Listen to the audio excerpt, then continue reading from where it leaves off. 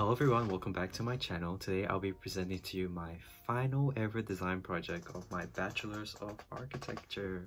Yay! It's been a long 3 years and I can't believe in that time I have not shown you guys any of my design projects in depth like this before, but it starts today. This is my final ever design project of my final semester of my Bachelors of Architecture. So this is quite big because this is an amalgamation of everything I've learned the last 3 years of my architecture journey. I remember walking into architecture the first year just knowing like very little, and right now I still don't know everything, but I feel like I've learned a lot on the way, specifically in software, representation style, and content, and also in the ways that I do work in doing my project. But yeah, on to the beginning. So at the time of recording this, I have just submitted my final ever assignment, so I am technically off the hook. It's been 3 long years and we're finally here. I finally finished and I am free. Oh my gosh, I finished a whole degree. But yeah, so today I basically have 2 things to say before I begin. Firstly, so this channel is dedicated to documenting my architecture life as well as my own personal life, and I thought it would be really nice to show you guys the design project in depth of this very final project I've been working on the last semester, as I actually haven't done that on this channel yet, which is kind of weird to think about. And secondly, so this video is public, so if you do decide to copy anything from this project, do know that it is public, so you run the risk of plagiarism if you do submit my boards or any of the content related, because universities do take plagiarism very seriously, so watch at your own risk. I wouldn't mind if you guys are inspired, but please do not steal my project. But yeah, okay, so let's first begin with the brief. So the brief was study the relationship between contemporary and regionalistic architecture, specifically Polynesian architecture in New Zealand. So the site was in Tauranga. So Tauranga is a town in North Island of New Zealand, which is where I'm from, New Zealand, and it has a very rich Polynesian culture. Now this brief tasked us with first creating a Maori space. It has to be water-based, so it could be a museum, a memorial, or a cultural center. And secondly, we were tasked with creating a Western museum, which could function as a land-based exhibition space or any of these following spaces that were provided to us. We were also given the building approximated guidelines, which is 1,500 to 2,000 square meters. So we were tasked to stay within this guideline. However, it is not a strict guideline. We're allowed to go under or majorly over. Well, not too much, but you were allowed to go over. But the focus mostly was on the relationship between contemporary Maori architecture and Western architecture. Now for me, when I was looking at this brief, one thing that I was really focusing on was helping to create a new Polynesian experience in Tauranga. I've been to Tauranga a few times in the past, and what I do see is a very westernized little town that's lost all its, well, not all, but most of its roots, most of its history, its culturalism. So I really wanted to bring that back, and that was the focus of my project. And also, I just really wanted to make something really cool. But yeah, so let's all begin with my presentation. So this presentation is the exact speech I use in my final presentation, and as I go on my speech, I will be showing you my actual board. Now, as for the board itself, the presentation style is a mix of digital and analog styles. So I walked into architecture at the very beginning of my first year only knowing analog skills like hand rendering. I had no software knowledge, but now 3 years later, I have finally picked it up and I managed to use it in this project, and I think to pretty good effect. But yeah, okay, let's get on with the presentation. Now, This project is called Revival. Now, revival means to bring back something that has been lost due to time and other factors. Now, what do I want to bring back? I want to bring back cultural experiences in Tauranga. I want to start a change that some might see as too far gone, but I believe can still happen for Tauranga. There have been so many layers of modernization and commercialism in Tauranga that its Polynesian identity has become masked by these white walls. Now, this is great for economy, however, I guess it's lost its essence, so I want to metaphorically peel back the layers and display its essence. Try to expose something new from the past that should see the light again in a whole new way. Now, there's nothing to carry on the connotations of its rich cultural past. I've been to Tauranga a few times for trips and all I've seen is a small modern little town with cute shops and great views. What I didn't know was its history, and I wish there was something to see that would carry that forward in Tauranga as it modernizes. Now onto the idea of carrying. What carries? A bag carries, so I took to being inspired by the kete whakairo. Now this is a woven bag that is a staple visual in the Polynesian experience. It's beautiful, it's a labor of love, and it's one of a kind, and that's what my project aims to be. Now in this project I've created 4 distinct spaces. Now here we are. Each one relates to a very specific level of Maori Polynesian symbolism. So the first is Mahara Mahara. It is the beautiful memory. This is a public use space and a hub for cultural events, and it is my interpretation of contemporary modern Maori architecture. Second is Whakaawewe. It means influence, and this is because it is an art gallery restaurant building that's influenced by Maori architecture. It's a hybrid of Polynesian and Western ideas, and is also unique because in my site, it is the only one that's allocated a commercial typology to show the adaptability of the Polynesian architectural ideas. Now thirdly is Te Wharanui, which is an example of historically renowned architecture, of a meeting house, and lastly is the marae. This is the courtyard whose design is intended to be like the kete whakairo and hold all of these spaces together. Now this is my site section. As you can see, there are differences in each structure. However, there are elements that tie it together, and one of these elements is the landscaping. Now I wanted to create a visual element that symbolizes this connection, so I decided the weave would be that. It's the ground that we stand on, and for that reason, I want people to be visually reminded of Tauranga's roots. Now I arranged the ground to be a series of 3 species of grass arranged in plots of interlacing. They are the names are here. I don't have on my list, but these are the names. They each have slightly different tones and colors, and they're also, I found out, perfect for the area. They're easy to maintain, and they do not require constant watering, and are hardy grass that will last.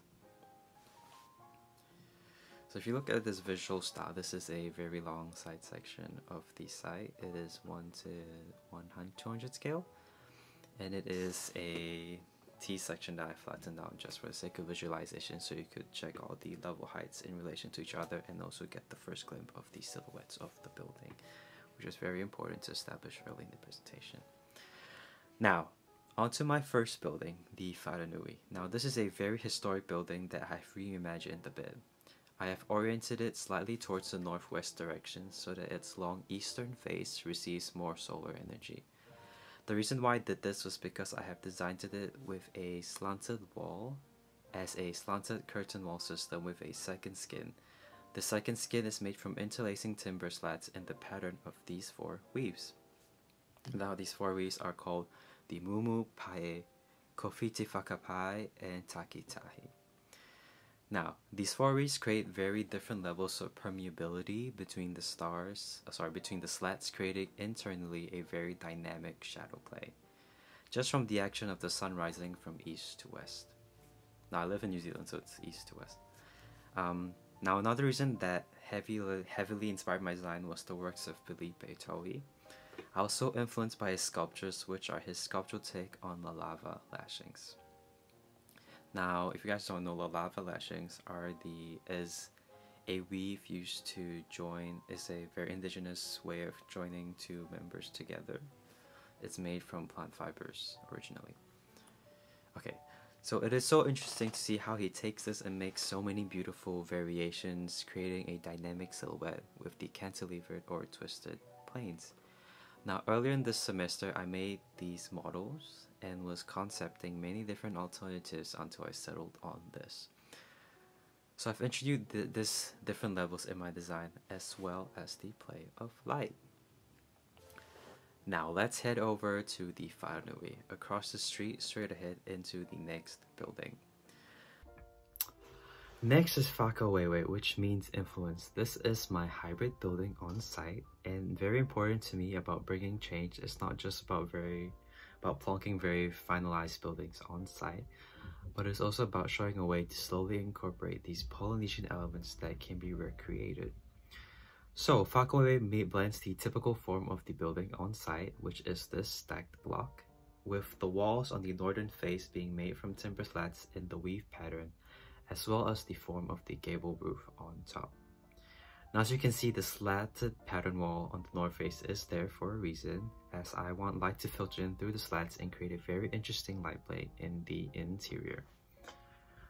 Also, not only in structure is this building a hybrid, but also in typology. It might have a hybrid Polynesian form, but also it has a westernized typology. There's an art gallery with a restaurant and an office with a loft space. I imagine this being very easy to blend in with the rest of the street. It's Polynesian hybrid architecture in a commercial setting. And this building being commercial is quite important as commercial buildings have the most day-to-day use for the average person compared to, let's say, the Whanui. The Whanui, you only come in on an invite basis or when there is an event. But this commercial building being accessible all of the time and having these Polynesian ideas in it can help start a narrative of understanding and appreciating Polynesian culture just from its design, and that's why I designed this building here in the commercial part of the site along the Strand. Now onto the superstar of the project. This is Mahara Mahara, which means beautiful memories. Now, if you see me mention weave patterns a lot, and there is a reason. Now, did you know that with the kete whakaaro, which is the woven bag, the weave called takitahi is used to weave the base of the bag and the top edge. And these other patterns are used specifically to create the body. As they have different visuals, it can help create a story. For example, since they are weaker because they have larger gaps. So that's why takitahi is at the bottom, to symbolize the base of my building, and as you walk along my structure, seeing the other patterns like tutu and whakinihi, they have more space for apertures and are the visual beauties of Mahara Mahara, and also serve a functional purpose of allowing more light in depending on which part of the building you are in. Now for my floor plan. Now the event space is a larger open space flanked by the tutu curtain wall, and then as you walk in, you can walk into the left or right. You have the option of entering the cafe or the whare waka. Now, which I connected the whare waka to the space, as the event space is the perfect holding area before entering the whare waka to explain the process of learning and teaching opportunities and workshops. And it can also be booked out for other purposes. Now, in the second floor and on the exterior, there is a stepped oratory space to tell the story of the stars, and it also functions as a stairway to the office, as well as a great seating opportunity for events held on the marae, as it has shade from the building wall. Now, as you can see, each section of the wall has a different pattern. I specifically chose this to correspond to the rooms. Also, the office looks into the interior of the event space and the exterior into the marae. This to me is the representation pocket. This is a representation of the pocket of the kete whakaaro bag, where it looks into the interior and you can look out into the outside as well. The whare waka is similar. It is a pocket on the exterior that holds something that gets used a lot, which is the waka. Oh my gosh. Okay, I just have to say, WH is fa and WA is wa. I keep messing it up. It's like, it's Maori. Now on to some perspectives of this Mahara building. This is my favorite part. So this first space is called the oratory space. Now this is a place for teaching about the story of the stars, and it is a place to commune and to mingle. I see this as a very public use space. Even though it's attached to the main building, I can see it as a great seating opportunity from people from outside on the street to go and just sit there and enjoy themselves. Next is the open events space. This is on the interior, and this is meant for public or private spaces, and it is for public or private events, and it is to celebrate and to showcase, and it is inspired by the Kete Whakairo bag. Now when you're inside the building, I really wanted you to feel like as though you're inside the bag looking out, because the purpose of a bag is to hold very important things and precious things. And to me, the precious things in this building are the people. They're very important to this. Now, if you head over into my elevations, you can see all 4 elevations of my site. As you can see, they're all very different in silhouette and also of textural appeal. Now, it's very important to note that each of these 4 walls, I spent a lot of time designing the patterns. Each section of the building's walls are different, so when there are more opening spaces, it is because it is oriented towards the sun and I want more light to filter in throughout the day. And on these spaces that are much less opaque, where the spaces between the slats are smaller, these are spaces that are meant to be private, and I don't want as much light to come in, as it's a bit more closed off and a bit more intimate and private. Now if you head over into my last page, this is a very simple technical section detail of my building. Now very important in Polynesian culture is the act of passing on. Now what do they pass on? A lot of times it has to do with passing on building techniques. So I've designed this entire structure to be made from timber. It is a largely timber structure. And that's because even though timber can be engineered to last a very long time, it does not last forever. I expect this building to last maybe about 200 years, and I really hope that when it does break down, it can be taken down very sustainably, and it's a great opportunity for the forefathers to pass on building techniques for the younger generation, the future generations, to rebuild it for their purpose. And yeah, that's my revival project. Oh my gosh, wow, okay, so that is my final design project. So I did my presentation about 2 weeks ago, and I'm happy to say that it went pretty well. Like, the critics received my project really well, and I got a lot of praise from my tutors and the guest crits, which was really nice. Yeah, it felt great. It was a really nice way to end off the project.